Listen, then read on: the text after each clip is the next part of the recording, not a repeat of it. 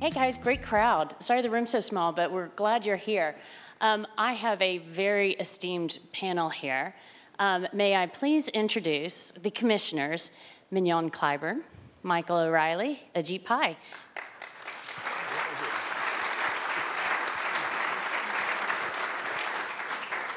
We are so glad you've joined us here at CTIA. It's been a great convention, and it's just about to get greater, isn't it, everybody? So in keeping with my wanting to play a game, we're going to play Truth or Dare today. Oh, God. I'm just kidding. I'm just kidding. We're going to play the same game. And just also... What happens in Vegas stays in Vegas. And if again, only that were true. it's kind of just like the same old panel, only there are no prizes. Huh. There are door prizes? No, I wish none. there were. Oh. They told me we couldn't, but I really wanted puppies was actually what I was looking for. But anyway, we're no Jimmy Fallon, apparently. Now, once we started, the first year we did this, we did geographic went first. And then last year we did seniority first. So this year we're going to go seniority backwards. So guess who gets to go first? All right. Commissioner O'Reilly. So we have, for those of you who are new to our game, we have a phone with different topics on it. And as they go, then they get to pick which topic they want the question on. And I've got the secret questions. All right, so Commissioner O'Reilly, you are up. Oh, sure. I'm sorry, we're being rude. Are y'all cheating? We're just talking over here, solving some problems. Exactly. How about I start with, we'll just start up in the corner there, LTE and unlicensed. LTE and unlicensed. Okay, is everybody ready? So you guys get a cheer or jeer. Whoa. Wow. This game show is taking a whole nother level here amongst some very good friends in the audience, right? But we regulate them at least. Yeah. All right. So we love Wi-Fi, and we rely on it every day, just like we do LTE. Companies are ready to deploy new LTE technology in unlicensed bands to provide consumers exciting new services. Yet, the cable industry is trying to block and delay LTE and unlicensed, despite the fact that the hallmark of unlicensed spectrum is that it is a sandbox for permissionless innovation. How do we move beyond these delaying techniques and roll out new services to consumers? I guess I should have read that before I picked it, huh? First and foremost, thank you for having me. I'm very pleased to be here. I flew in this morning. I have a head cold, so if I say something screwy, that's what I'm blaming it on. Oh, that's why you put me by here. But I don't know if I agree with all the premises in your setup, but I will answer it this way. I become extremely frustrated with where we are in the LTEU process. I've said this before, that it's one thing to seek a testing regime for coexistence. It's another where the delay becomes the only thing we're spending our time talking about.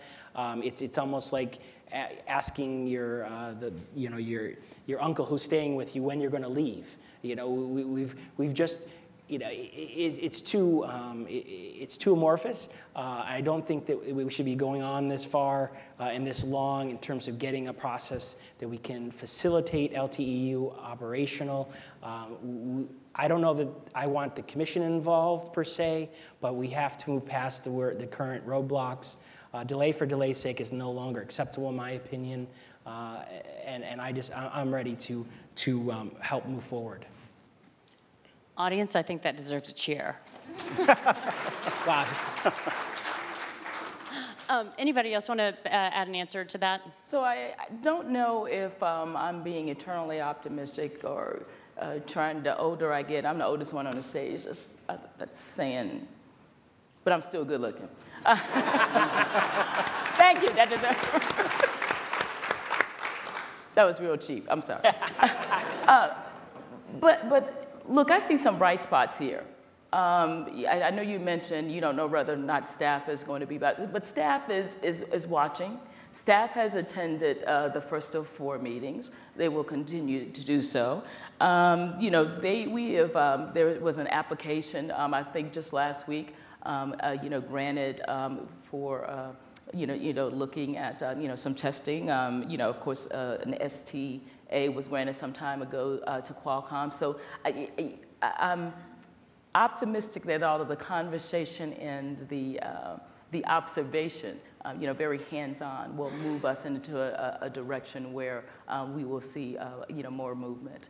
And so I am hopeful. I'm mindful, but I remain hopeful that these coexistent workshops and will bear some fruit in the not-so-distant future. Commissioner Pai, are you optimistic? I'm sort of neutral right now, but first I want to agree with what Commissioner O'Reilly said. Thank you for having us. Thanks to all of you for coming. I like the way Commissioner O'Reilly framed the issue, and I would simply add to that, just taking it a step above. Remember, we're talking about the unlicensed bands here, and one of the things that allowed unlicensed spectrum to thrive is the fact that Wi-Fi and Bluetooth and Zigbee and these other protocols were allowed to be experimented with without the government sort of standing as a gatekeeper. And that's one of the things I hope remains first and foremost in the minds of commissioners and FCC staff, is that we need to make sure that there's all sorts of permissionless innovation that is pursued in these unlicensed band. And I think LTE-U is one example of that. And I've viewed it first and foremost as an engineering problem to solve, not as a sort of political or policy issue to be haggled about in Washington. Absolutely, and we're optimistic on September 21st we'll have a plan for testing. So I think you're right. Staying with you, because that was a good answer. Thanks.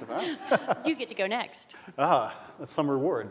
Could I have, let's see, 5G and IoT.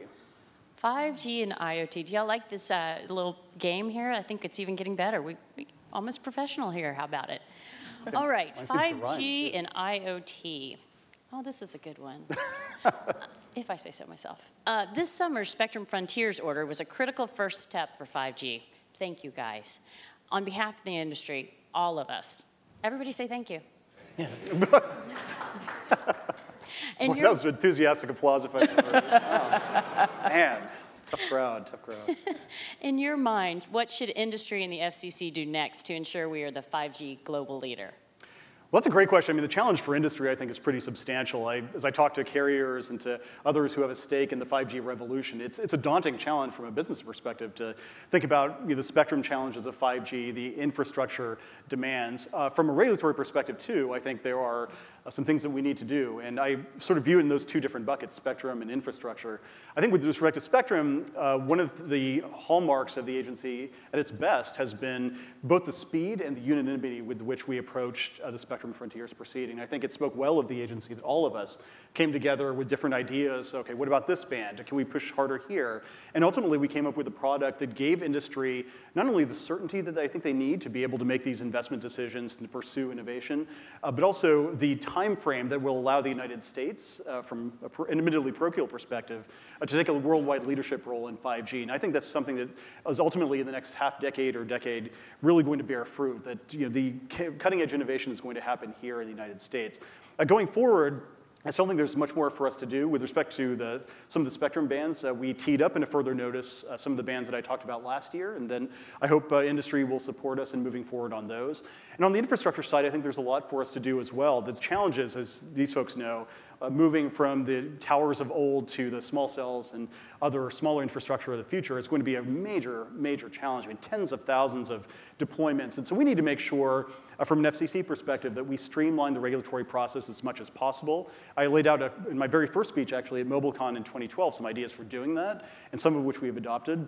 But I think we need to do more to make sure that municipalities and others don't stand in the way of these quicker deployments. Here's an area where I think we can speak with a unified voice, and that could really help ease the business case for making this grand transition.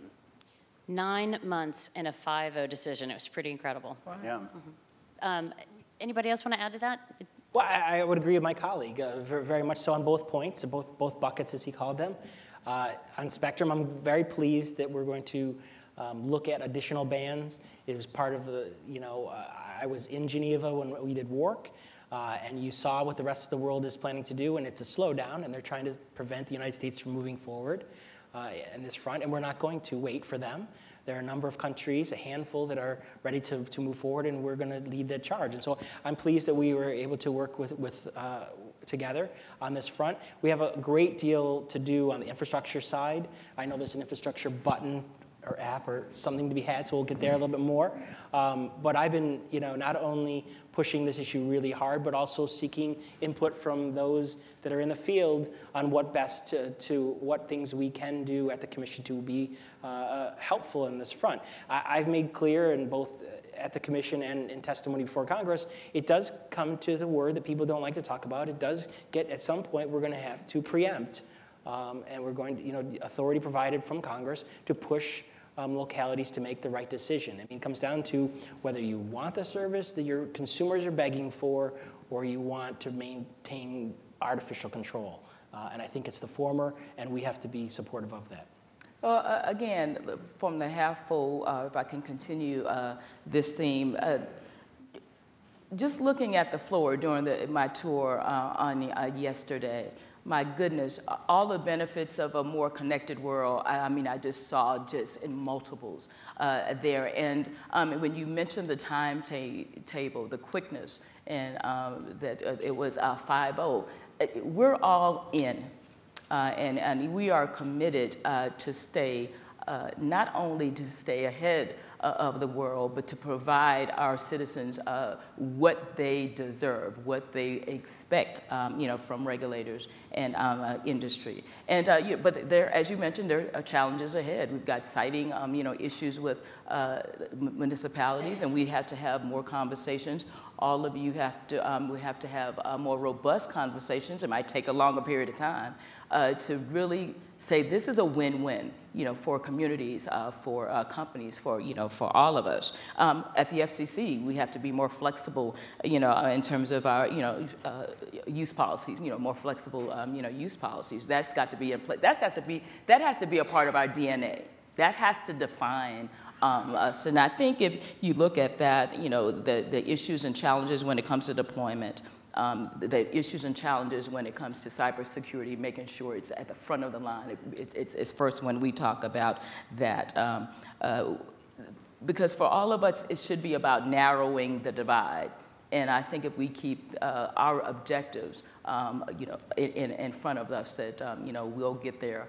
It's going to take some sweat equity, literally and figuratively, for us to get there, but I think the possibilities. We've got state partners, I believe I saw in the room, that will really, I think, we need to better leverage our partners, potential partnerships, in order to get some of the state and local people. Well, I'm ready to leverage them. Well, let's go leverage. I think we have a few in the room. Y'all hear that? Yeah. We need to work together.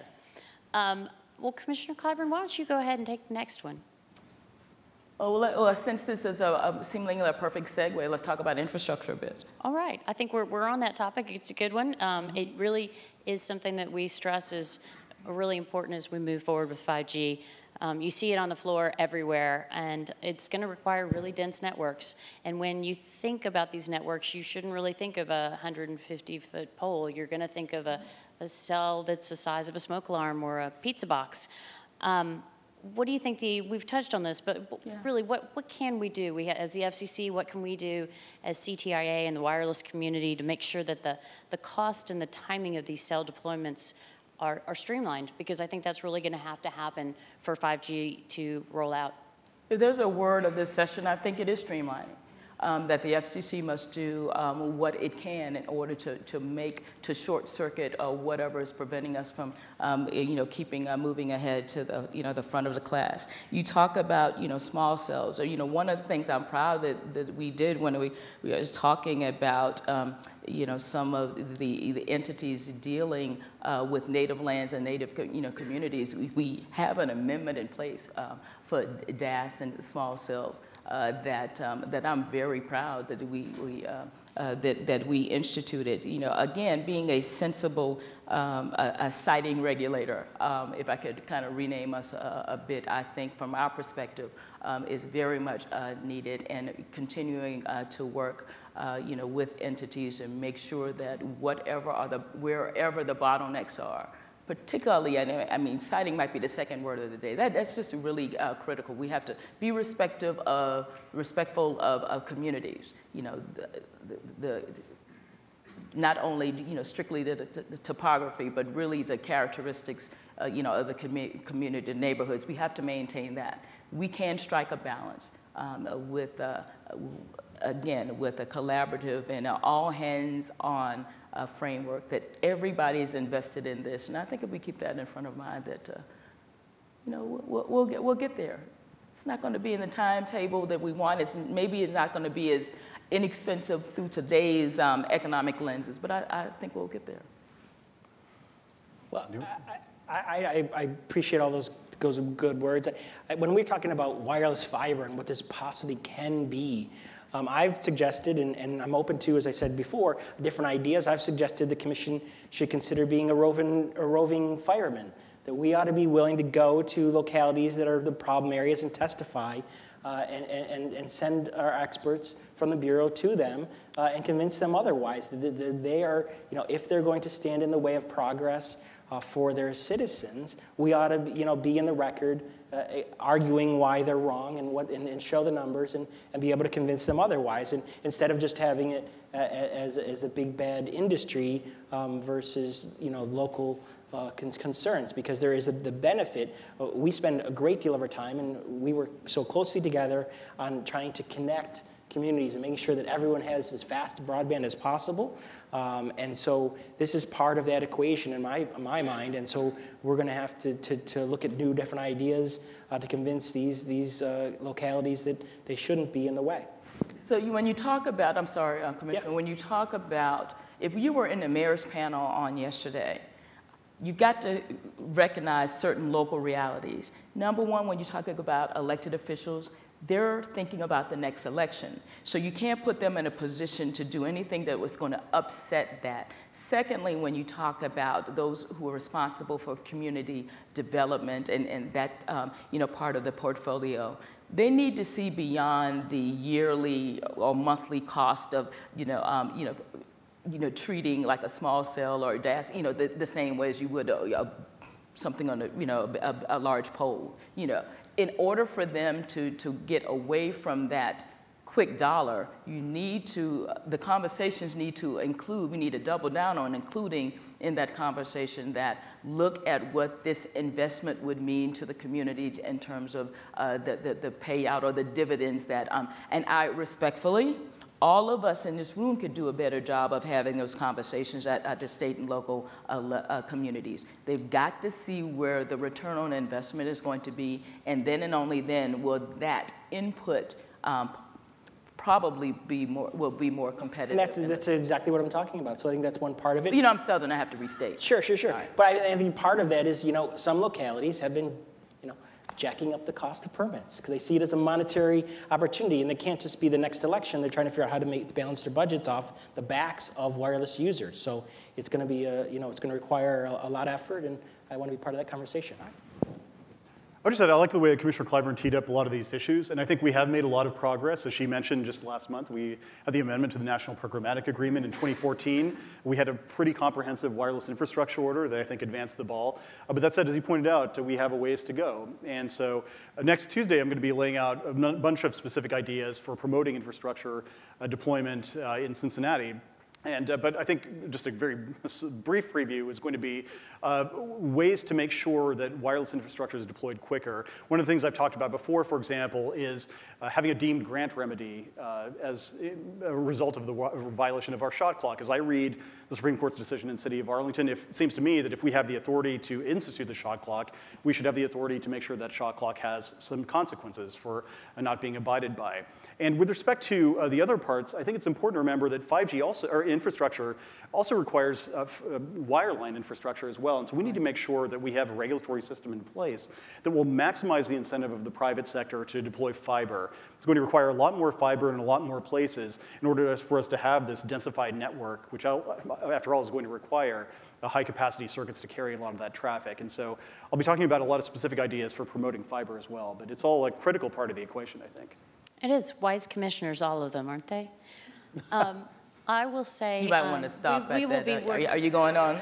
No, I was going to say we'll be working with all of you because I think this is so important for our nation, our economy, and our future. So we are absolutely going to be working to develop a comprehensive infrastructure plan, and it may take a little while, but this is critical for us all to work together on. So thank you for your comments.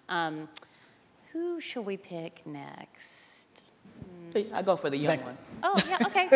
Let's go. Commissioner O'Reilly. All right. Sure thing. How about free data? Ooh, love that one. Okay. Mobile data usage more than doubled last year. Doubled. One of the ways carriers are responding is through new options, including rollover data and free data or zero rating offerings. These options have been enthusiastically received by consumers. How can we ensure that new innovative offerings are encouraged and avoid regulatory uncertainty? So first and foremost, I like the experimentation that wireless providers are attempting to meet consumer demands and figure out what works in the marketplace, what doesn't, and they're constantly tinkering with their different offerings. So that's exciting to me, and it's beneficial as a consumer myself. So I appreciate that. In terms of the heart of your question is what can we do? The difficulty is that we've set up a stage, we set up the rules at the Commission to do the opposite. It is to provide uncertainty. It is to leave carriers captured in this world of unclear what the rules will be, because we've just left it up to the bureaus to examine as they see fit. The chairman, says they're going to be a ref and throw the flag on the play, but we don't actually know what game they're playing, and we don't know what their determinations are. I've reached out to the bureaus and tried to get a determination on who they're meeting with, when they're going to conclude, where our carrier is actually going to get a letter of a star, gold star on top of it, or how's this going to work, and we don't really get any answers from that. And that's not unsurprising, because it's what Commissioner Pai and I expected when we did the item that we don't need to talk about, but it's called Voldemort.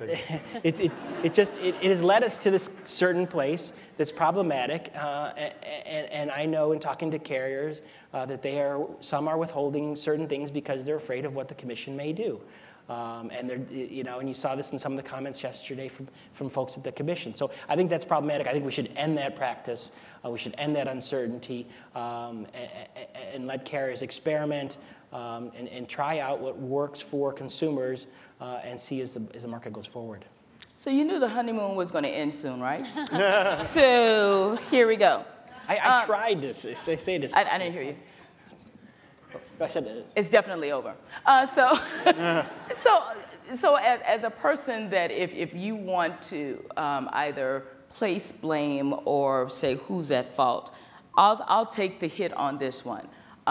When it comes to sponsored data or zero-rated plans, I did get some of my closest friends a bit upset with me because I would not outright agree to just a ban this particular practice, because I thought if done appropriately with all of the innovation that we see and we know to expect from those of you in this room, that actually these could provide some incredible value-added experiences for those no matter where you are on the economic spectrum. Meaning if you are a lifeline, very limited data voice customer, that if the provider has some type of plan that you could have a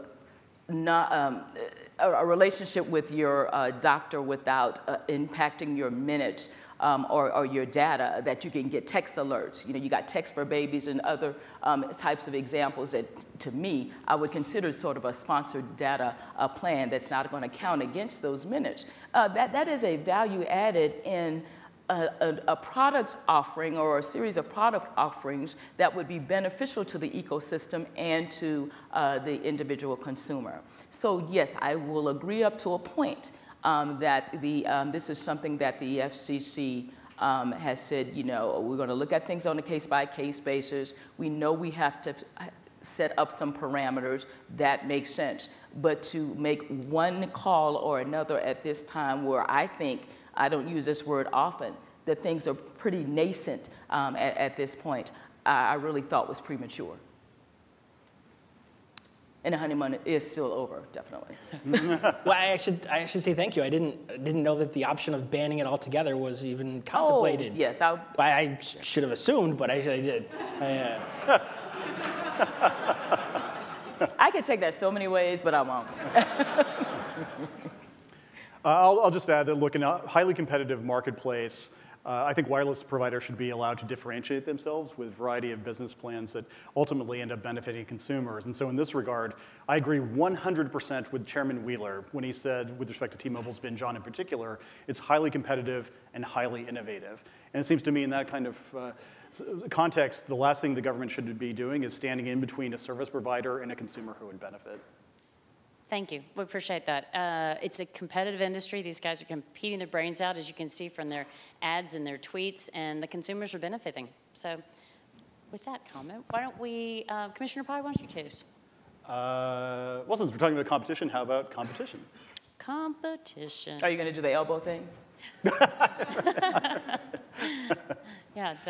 Seesaw. The seesaw?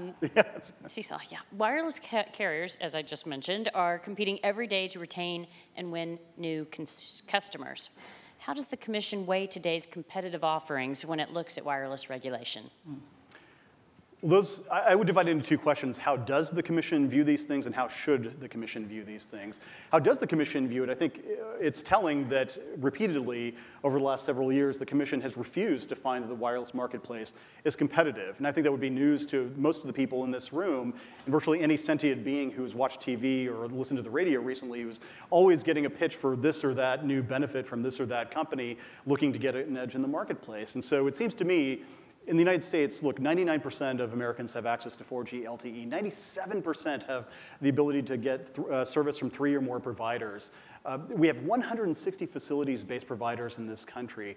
The price of data has just dramatically decreased. Something like 9 times as much data can be accessed now at the same price as you could have gotten 4 years ago. I mean, this is a marketplace that is competitive and heading in the right direction, a direction that benefits consumers. And so it seems to me, if I were in the driver's seat, what I would say is, look, this is a competitive marketplace, and the last thing we want to do is disrupt the regulatory framework that since 1993 has given us the wireless marketplace that is the envy of the world. Now, how will the Commission ultimately recognize this? I certainly hope it does, but there are obviously disturbing portents in the future. And I think the most fundamental one is not recognizing that the wireless industry is different, that wireless providers have a variety of network and business challenges that are unique, and they shouldn't be lumped in with everybody else necessarily.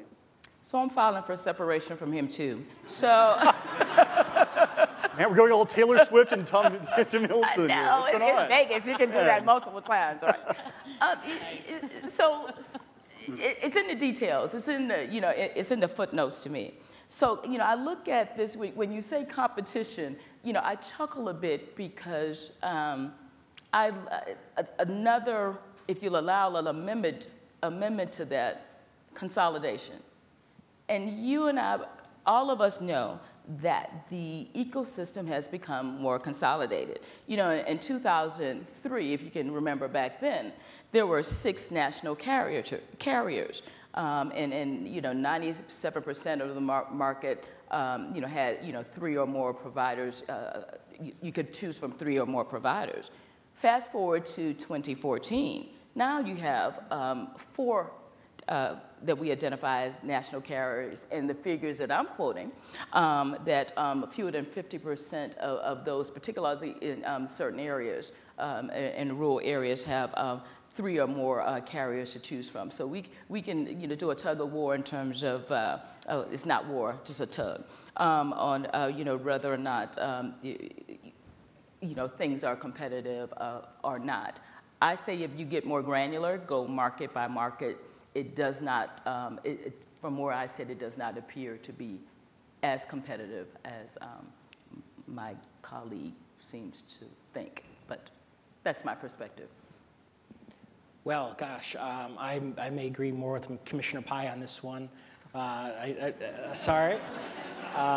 What a great independent thinker he is. Very objective. I love that. It's fantastic. I'm at a loss when how. Oh, he's got a head cold, so. Yeah, I'm at a loss how the commission looks at this issue.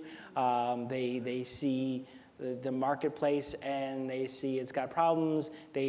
Consolidation. I've only been at the commission for a little bit of time, but the commission's voted on a lot of these items in the past, so I can't, I'm not the factor on those, but we have 4 nationwide and a number of regional and local providers depending on the area that's serving the marketplace, and I think consumers are benefiting from that.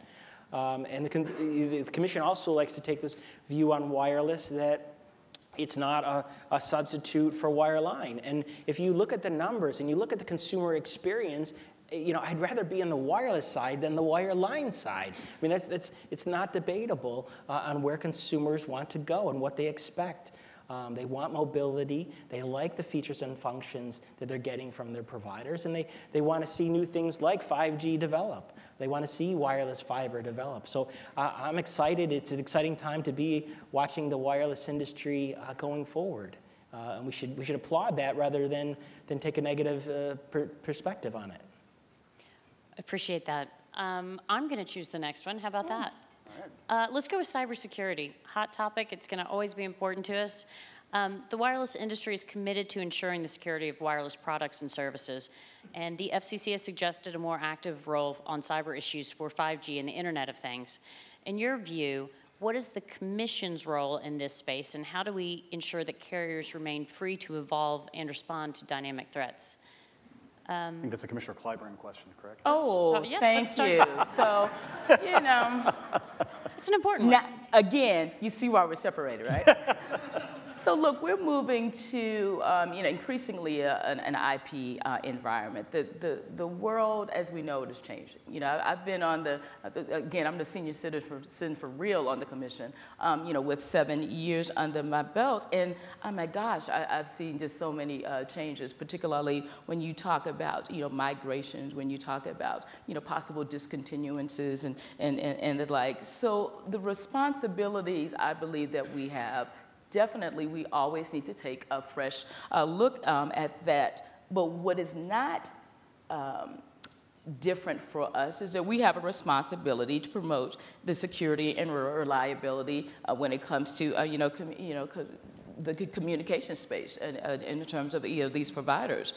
So reliability when it comes to all of you, to carriers, and how we operate, these critical infrastructures. Again, it's got to be viewed as not only a partnership, but a seamless type of protection for consumers. Meaning, it's not all in the FCC's bucket. It's not all in the FCC's portfolio. But what is necessary, from where I sit, is that we have seamless protections. How do we do that? Is the question I think we should continually ask ourselves. And to say that we have absolutely no role in this space, I think is walking away from our responsibilities and that liner that we're supposed to be the protectors and promoting security and reliability when it comes to communication services. Oh, go ahead. Yeah. I think this is an important one for everybody to answer. All right. Go ahead for you. All right. Well, I'll take it. I appreciate the perspective. I start with the first and foremost question: what authority has Congress given to the FCC? That's the law that governs how we operate. And here, Congress has not spoken and given us new authority. If you look at the legislation that has moved and is being considered in the Congress today, I'm not aware of any that includes any authority for the Commission to be involved in this discussion. Lots of Homeland Security, lots of DOD, lots of different agencies are involved. None mention the FCC. So I have a difficulty when we say, well, we have to be involved in this issue. I'm sensitive to cybersecurity. I'm not trying to be ignorant to the needs of protecting consumers, but we have to diversify in terms of who does what, and doing the same thing that Homeland Security does, or doing the same thing and putting new burdens on industry that others are looking at does not make sense for me. Second, as Meredith highlights quite correctly, it is in the industry's best interest to have the most protected communications with their consumers.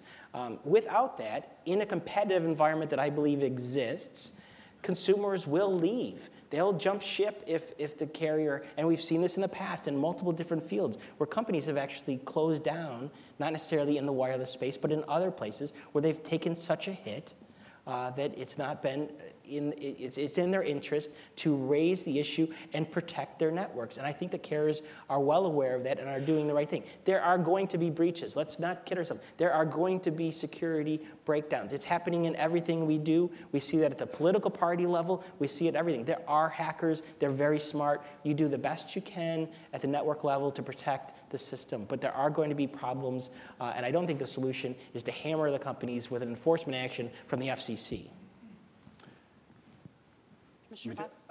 So I think security is a critical issue, and I think especially now that we are on the dawn of the Internet of Things with billions of connected devices coming online, that it's going to be increasingly critical to address security. But for me, at least, the two key axes here are who and what.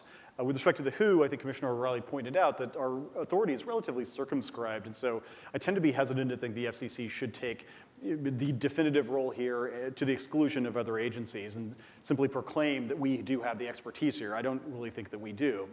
In addition to that, the what.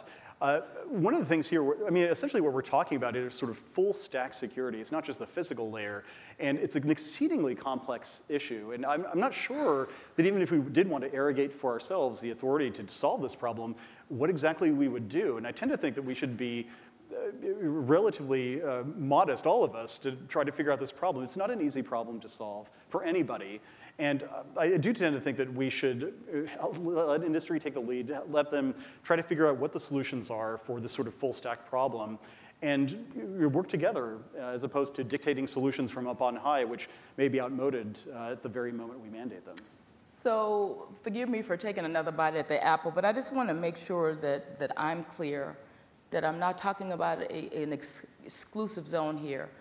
I am talking about complementary, authority, and so all of those entities, absolutely, and more so some than others. But for the FCC to basically back up and say that we have absolutely no role here, I think, to me, will leave too many of our citizens vulnerable when there might be uncertainty by way of authority or otherwise that our sister agencies are able to render the protections that people expect. Absolutely, and likewise, I'm not saying the FCC should have no role. I do think we do have a potentially consultative role with leading agencies like DHS that might have a strong interest in the issue, and we might have a perspective on networks that they might find appealing. But I think for us to sit in the driver's seat it's a tenuous proposition. I stay at the same point. We have the role that only Congress gave us. And you and I have a slightly different opinion we've talked about in the past in terms of what the words on the page can mean.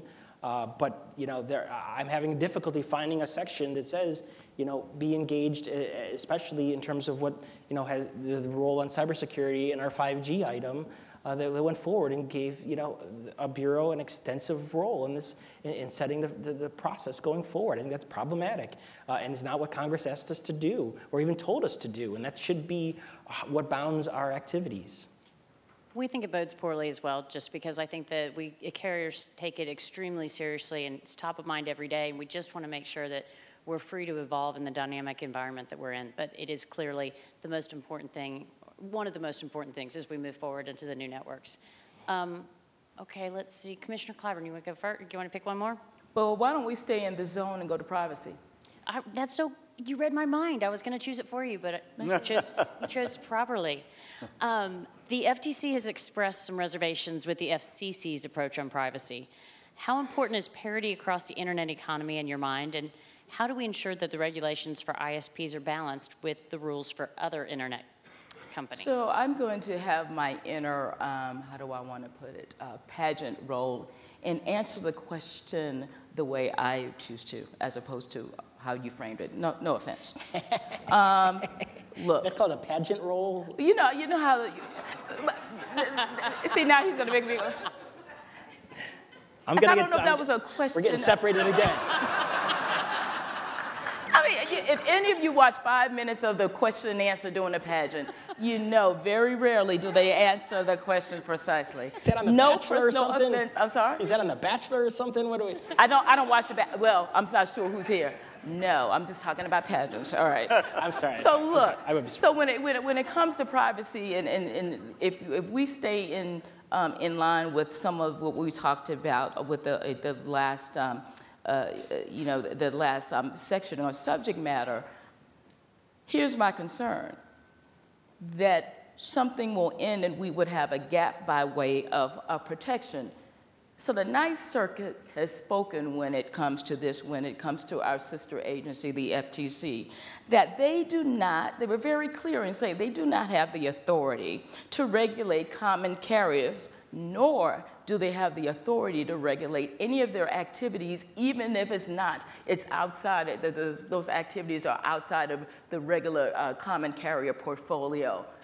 If that does not get your attention in terms of there has to be an agency that will fill in the gap, I have no idea, what will. So, from where I sit, when it comes to situations like that, where either the court has made it clear that a complementary agency does not have the authority, or things may be either overlap or some gray areas, my fallback is Section 222, where it's very clear in that section of the COM Act that the providers must comply to to the terms that are so clearly laid out in terms of privacy protections and the like.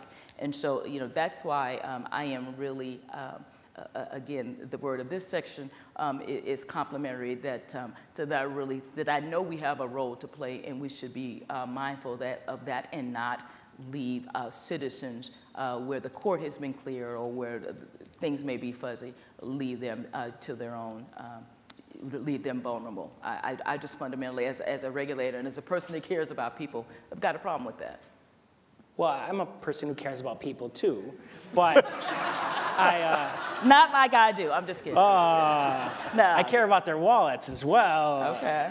No, but look, I'm not going to let one. I think most people find that decision quite squirrely, and if you were to look at the Supreme Court decisions over the last number of years, the Ninth Circuit certainly does not have a very good track record. I find the decision very troubling. But the bigger part, if you're to look at that, it's not necessarily it doesn't reaffirm our desire to, or some desire of the Commission to run in and do the broadband privacy. The concern should be, from somebody, is that what about the non-common carrier portion of an edge provider that just happens to pick up a common carrier? So if all of the biggest edge providers, so should we, as the FCC, step in and fill that gap too?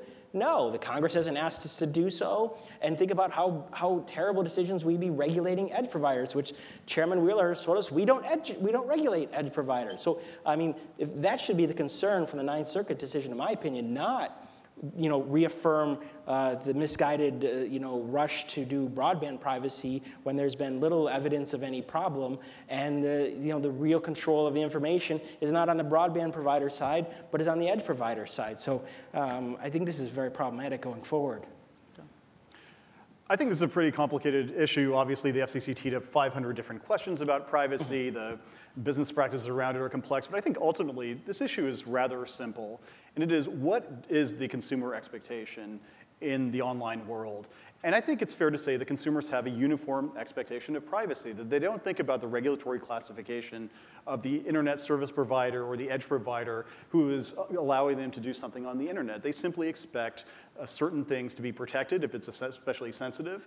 And for things that aren't so sensitive, they're somewhat more willing to share that information without an opt-in regime. And so that's why I think it's critical for us to apply a level playing field across the board to make sure that we don't inadvertently or advertently warp the online advertising market in a way that ultimately is going to be bad for consumers, both because it doesn't protect their privacy adequately and or because it prevents them from benefiting from some of the innovative offerings that internet service providers or edge providers or others might seek to give them. So I like that answer. So we're going to move on to the next question. But we're running out of time, so I am going to choose dealer's choice. Oh. Moderator's choice. however you want to say that. I have got 3 questions I'm going to ask you. It's kind of like the lightning round. The first one is, what's your favorite app? The second one is, what's your favorite thing about supermobility? Feel free to say this panel. And the third is French fries or potato wedges. Oh. Oh, my. Okay, go ahead, Commissioner Pye. French fries, talking about hardball questions. My God. French fries without, I mean, Look, that's they not didn't a talk dispute. about cargo shorts, okay? Man, Sorry, go ahead. I think there's a silent majority here that supports cargo shorts, but they're ashamed of coming out publicly and supporting. I didn't mean to I get know us you're on out the there, topic. people, in your closets. I there's didn't mean to get you somewhere- on this topic. Yeah, so anyway, I will never No back clapping down. over there. Yes, so. If I ever have a chance to meet Wall Street Journal's Nicole Hong, I will pass on the message that there are many more of us than people think. But anyway, so French fries, the second question was?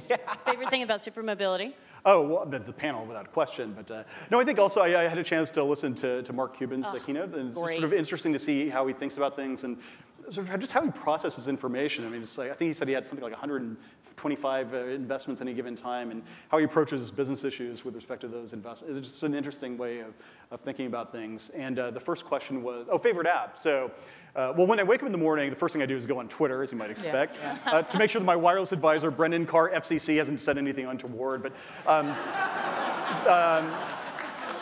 Here comes the bus right over you there, Brendan. no, I'm just kidding. My staff always lives in just terrified horror about what I might have tweeted out during the night. With reason. Well, no.